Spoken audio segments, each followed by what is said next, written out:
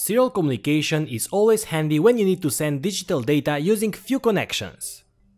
There are a lot of serial communication protocols, but a few are more popular than the other, especially when using basic microcontrollers such as the PIC or the Arduino. Today we will see what is a serial communication protocol, and we will see three main examples: UART communication, I2C and SPI.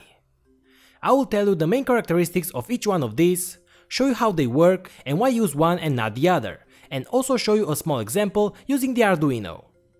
We should also see the signals on the oscilloscope, in order to get a better view and by that understand more. So let's see how the UART, I2C and SPI work. But before, make sure you subscribe and activate the notification bell. And also thanks to all my patrons for the support. So let's get started.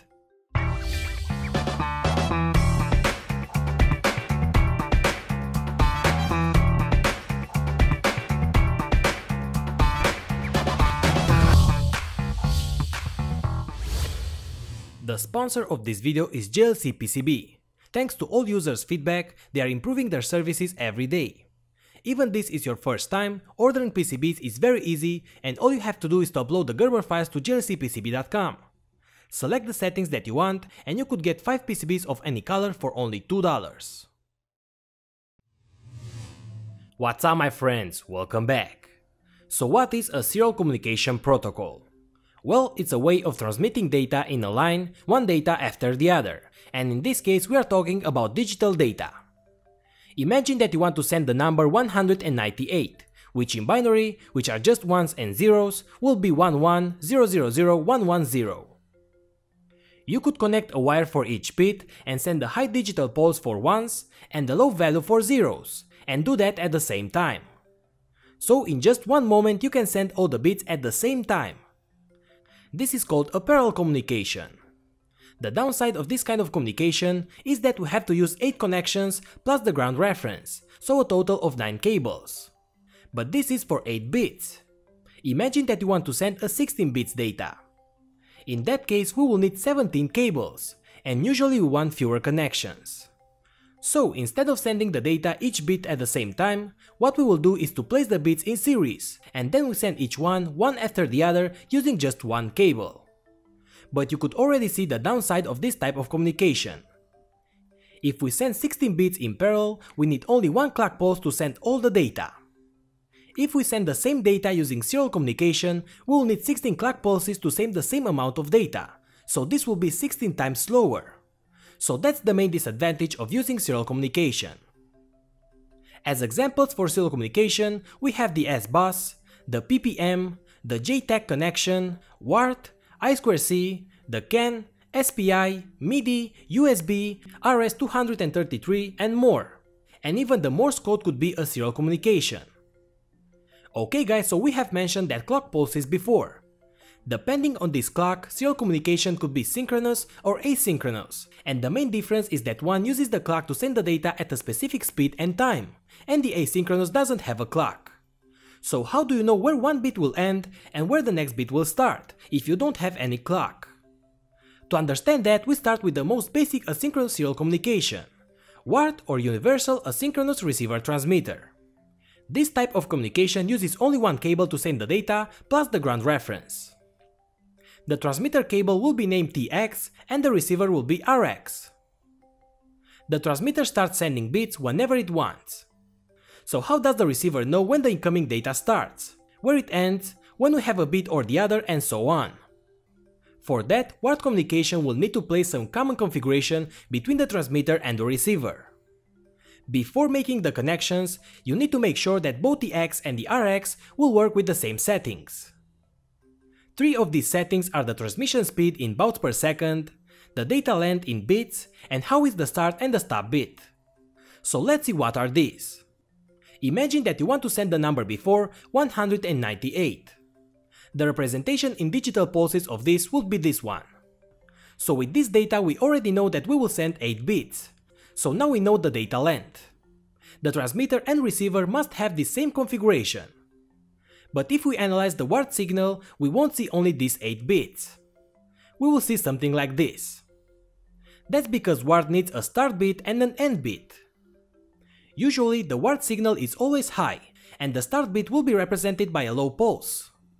So that makes very easy for the receiver to detect when the data starts. Each time we detect a low pulse, we know that we need to start reading the input data. And now here comes the third configuration, the speed of transmission. Without knowing the speed, the receiver won't be able to know when one bit will end and the other one will start, and by that it will ring the wrong value.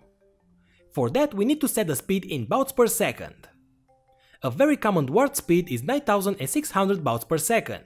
That means that the length of the bit will be 1 divided by 9600, and that equals to 104 microseconds. So now all the receiver has to do after detecting the start bit is to count time. We count 104 microseconds and then we are at the beginning of the first input bit. But we don't usually save the value here, because the data is unstable. So we will go in the middle of the bit. So we count 52 microseconds more. And now we save the first bit and then we count 104 microseconds more and save the second bit, and so on. Once the receiver has all 8 bits, we'll wait for the stop bit, which is represented by a high pulse, and then we can send the received data from the buffer to the rest of the system. This exact same setup could be made with different speeds or different amount of bits for the same data. Usually the start and stop bits are always like this. So that's how the UART communication works. Another version of the UART communication is the RS-232 that is used by old computers. The Arduino, for example, uses the UART communication to upload the codes or send the data to the serial monitor. This right here is a UART chip, and you will also see that it has a DTR pin and sometimes you will see a CTS pin. These pins are used to notify that the data terminal is ready and that the receiver is clear to receive, so in this way we won't have flow problems. I connect the Arduino and here I have the UART signal on the oscilloscope, and right now I'm sending the number before, 198. As you can see, we have exactly the representation before. The start bit, the data and the stop bit, and the rest of the time the signal is high. Usually devices will have both the TX and the RX pins, so they could both send and receive data with the same protocol. Okay guys, next we need to take a look at the first synchronous serial communication, and this is the I2C or the Inter-Integrated Circuit. This protocol was developed by Philips, and in this case we need 2 connections, plus the ground reference. One wire will send the data, and this will have the name of SDA, and the second wire is the clock, because this is a synchronous communication, and it will have the name of SCL. Once again, we need to specify the amount of bits that we will send, and also to know the clock frequency for both the transmitter and receiver. Usually I2C could work with speeds up to 400 kilobits per second, and it will send data of 15 or 16 bits. In this case, at the same time that we send the data, we also create a clock pulse, with the same frequency as the bits of the data, so the receiver will know exactly when one bit will end and the next one will start, so this can go faster since we don't need to count the time as in the UART communication. Also, using I2C, the transmitter will send all kind of data, but only certain receiver will be able to save the values. We do that with the use of the slave address. Each receiver will have a different slave address. So the transmitter will first send the address, which for example could be 68, then it will send the data. So only the receiver with the 68 slave address will store the data into its buffer. So the UART communication is a one-to-one communication, but the I2C could be used with multiple receivers. For example, this MPU6050 module uses I2C communication. I connect my oscilloscope to the data and clock pins, and now we can see the signal on the oscilloscope. As you can see, we have a squared signal as a clock, and then we have the send data. Each time we send a new value, we also enable the clock signal and also send the slave address before sending the new data. Okay guys, so that was I2C. Finally, let's take a look at another synchronous serial communication, SPI or Serial Peripheral Interface. In this case, we still have the clock connection, but we also need 3 more wires. MOSI, which is the master output slave input, MISO, which is master input slave output, and the chip select wire plus the ground reference. So using a total of 5 connections, we could send the data. Once again, we have a master transmitter and a slave that could receive the data. The MOSI wire will send the data to the slaves, but the master device could also receive data from the slaves using the MISO wires. In this case, we don't use a slave address as for the I2C. Instead of that, we have the chip select. To start a new transmission, the master will put the chip select pin to low, and then we send the clock and the data signals.